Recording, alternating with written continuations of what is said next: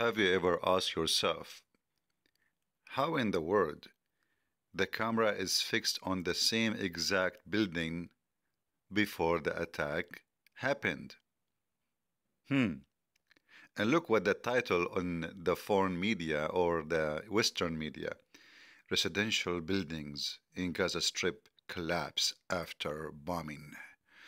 It is residential, brother. The stupid Israeli army until now practicing the following tactic. They send a message, can you believe it, by text phone for everybody live in the area. Say hello, we are going to bomb this building, evacuate. How in the world those people are going to win a war with such mentality of stupidity?